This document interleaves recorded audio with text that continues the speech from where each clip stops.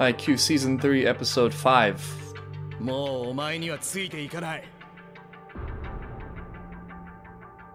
I had a feeling that that moment was connected to this event, this camp. All these coaches are so insightful.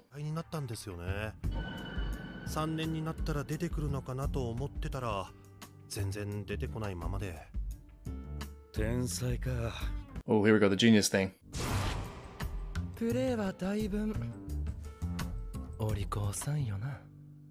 Yes, let's get into this. Let's do Kageyama's journey too. While we're at it, let's give that coach a raise for just knowing his players so well. He really does his job. That's a man who likes high school volleyball. So he can't be a jerk, i.e. he can't play his hardest and expect his teammates to fill in the gaps in his expectations. And he can't be kind and work with his teammates because that makes him a goody two-shoes. I think the answer, way easier said than done, is you keep an open mind and you try to be self-aware about your own weaknesses so that you can grow, ways in which you're falling short. But overall and otherwise, you do what feels right and stop trying to please people. Kageyama's got to figure out what his game is,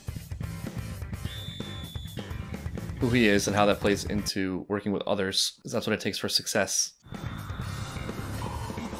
Take it easy. Take it easy. Oh, he saw it. Damn.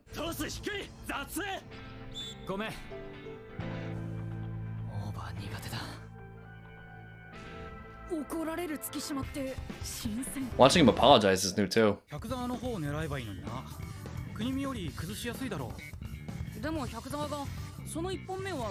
Sets him up for the spike.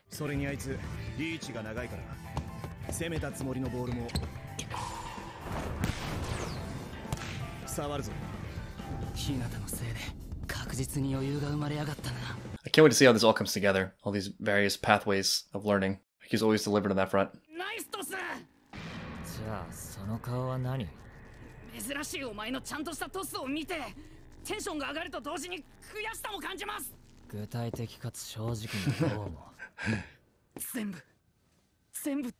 He needs to be able to get there, yeah. Oh, wow. What a great setup. Such a good idea. They warned him. That was fast.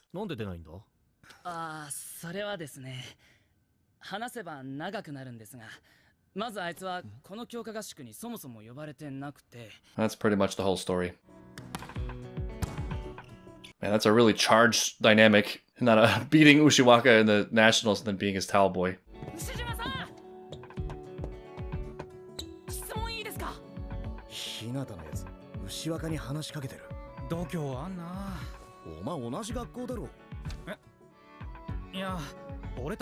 Ushiwaka gives that impression, but I don't know. He feels approachable to me.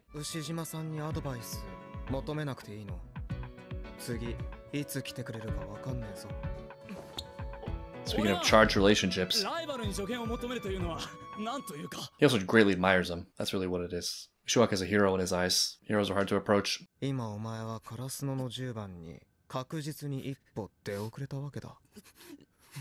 Well, that stings. Wow, the drama in this episode is so great. This is all the things that have happened, all the people involved, and their game history.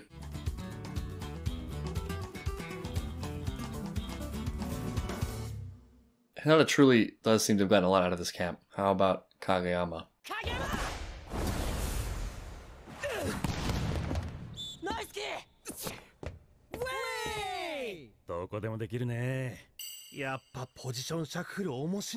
Interesting. Yeah, it's cool to see Kageyama slam it. Kageyama also has been shown to be really good at getting into the zone. He has so many moments of I'm really feeling it today.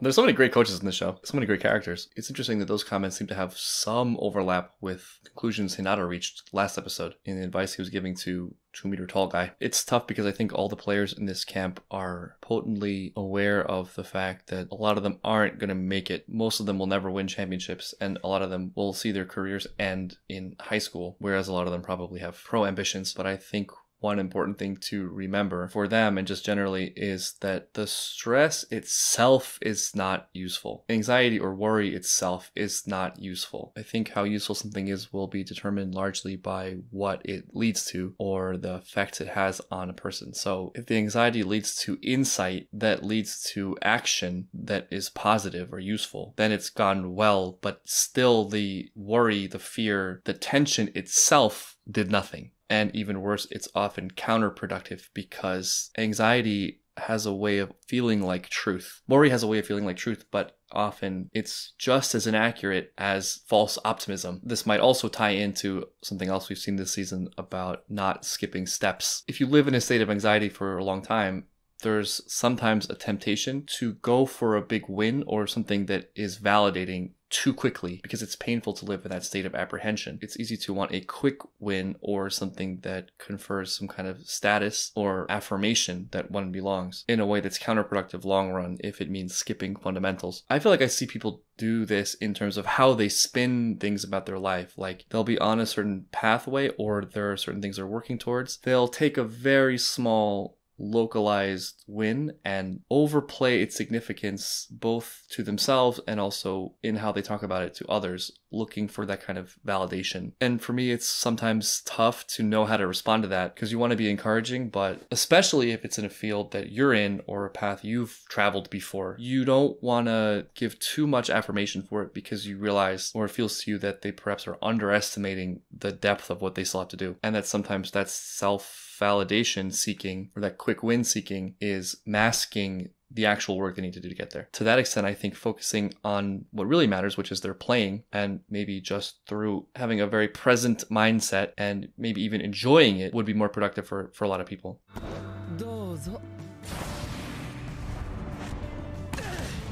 You're just loving it. I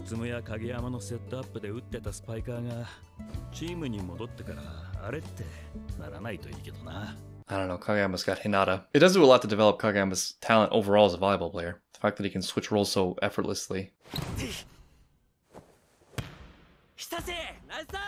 Meanwhile, the forgotten team.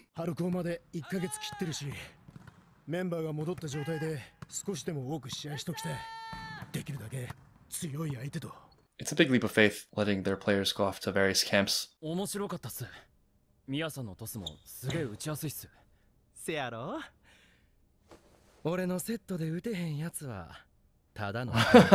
The confidence. Oh, is this trash talk? Is this low-key trash talk? But there's a lot to learn as a setter playing as a spiker as well.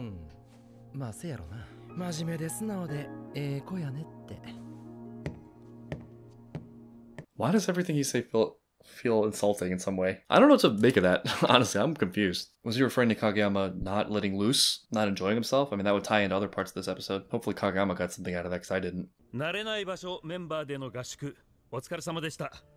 今回はユース指導の合宿ということで手探りが多かったかもしれませんが、ここでの練習とチームに戻ってからの練習を別物として考えないでもらいたい。This is also great pro training, right? Because they're going to be on teams with new players all the time, constantly changing lineup in their careers. That's a skill. またね。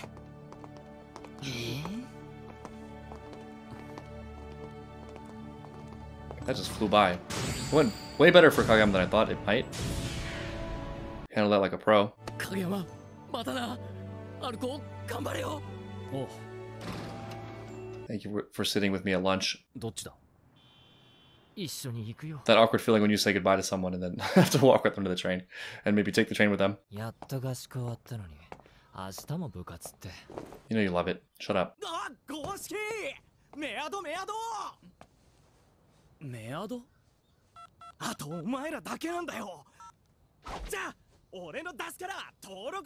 Sure, they're going to be delighted to exchange emails. Say it. Say it. Wow.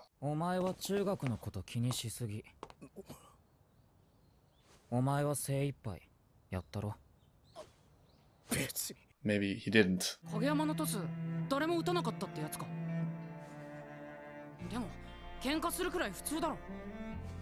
Fighting is the lifeblood of a lot of the Karasuno players.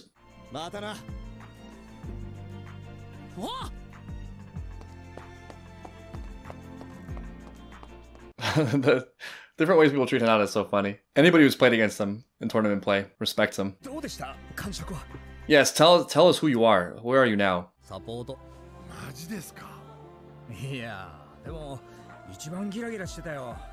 Who are you, coach, and how do you feel? Yeah, that's what I was saying. He gave more than he took. A lot more.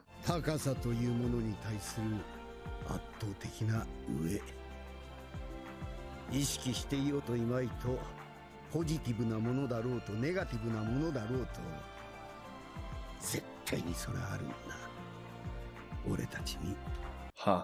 Kind of ambiguous still. Sounded nice. Sounds like he's relating to Hinata. Careful. Beware the oysters. Speaking of heart, I don't know, it sounds like recognition to me. Recognition of something that makes Hinata great, but also ambiguity about how it will affect him. Or was it an admission or consideration of the fact that it was a negative thing for the coach himself? I want to believe, and I'm leaning towards the idea, that the coach was changed for the better by the Shiro Torizawa loss. But maybe Hinata's just too close to home still. Can't let him play. Hopefully this is not the last we see of that coach, because he's a really interesting character. There's a lot to explore with him still. Yo.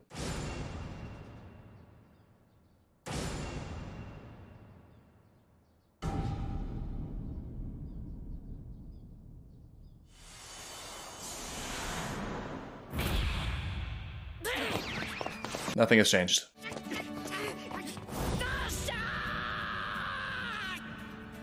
I might have to change what I said last episode about Kageyama not having the spirit Hinata does, or not being as apparent to me. I think he's just quieter about it. He's got it in him too. I mean, he's the same. They're the same. That's probably why they're so great together.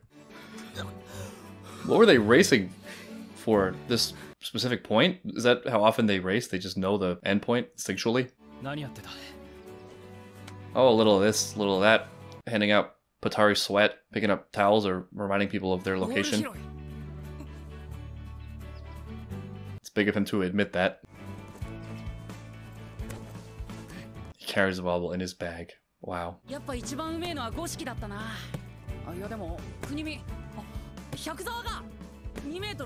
How tall is he?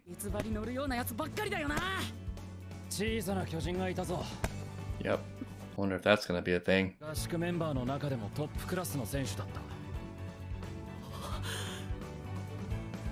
Get out of my lane.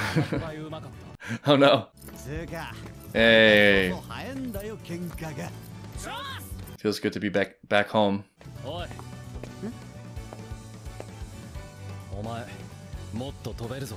Whoa. Hello. That was nice. A little bit of, you're not the best, but you could be.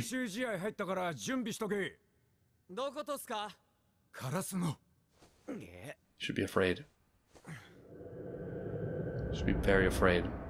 Guess who's going to be doing refreshing hill sprints this time? Ukai should probably pick a different punishment, because I think Arsenal just likes doing them. Very interesting start to the season. I'm first surprised that it went so quickly. I thought there was going to be a lot more of that. I thought there was a lot more to do with it. The fact that they accomplished what they were going for with that camp makes me very curious what it's building towards. Also, I'd say one thing that was inaccurate for me is I expected Kageyama to struggle a lot more than he did. He just rose right to the challenge and killed it. I gotta eat my words a little bit, because I was expecting him to go through challenges of his own that mirrored Hinata's. And I guess he did in some way, but it was way more personality based and emotional than it was about his playing on the court. Though maybe one thing you can say is there's a lingering question for Kageyama after that training. I'm not even sure exactly what the question is, but there was some criticism about his disposition as a setter as opposed to his disposition as a spiker. Either way, now it's going to be very interesting to see Hinata and Kageyama, who had two very different experiences, come back together again, and also where they'll be in reference to the rest of the team that did not participate in camps. Tsuki also in the camps. This arc was the most first year heavy so far. First time being largely away from the upperclassmen. I feel like seeing them all play together will highlight exactly how much they've grown during their respective camps. Also a very ambiguous ending for Coach. I still, like I said, I still don't know what to make of it.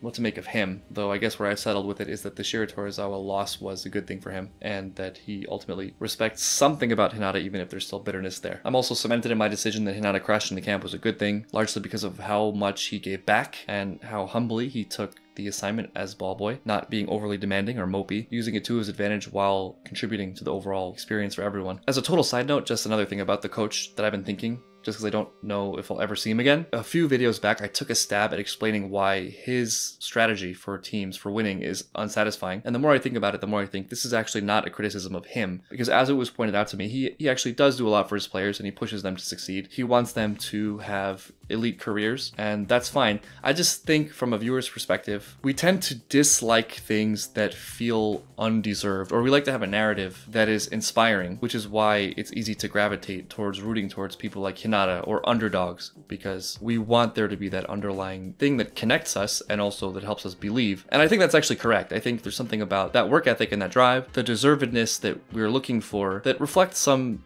admirable traits and some truth about the world and one's potential. But just from observation, I was thinking about basketball players that are revered, and the two biggest names that I could come up with, both, if I understand correctly, have this kind of hustle mentality and are very famous for having great work ethic, staying longer at practice than anyone else, being very competitive, refusing to lose. And I think that, coupled with their success and their winning, because it would be not as significant without the winning, is what raises them to that elite, greatest of all time, most admired status. On the flip side, I can also think of one very famous, currently playing superstar athlete that doesn't really have that image as far as I understand, which doesn't mean that person does not work hard, doesn't have great ethic or mentality. It just means it's not as discussed or not as obvious in public sentiment. And that player, despite having a ton of wins and a ton of championships and arguably being the most dominant and winning player in this modern era of basketball, isn't as well liked. And if I had to take a guess at one of the reasons, it would be the fact that it seems he just was kind of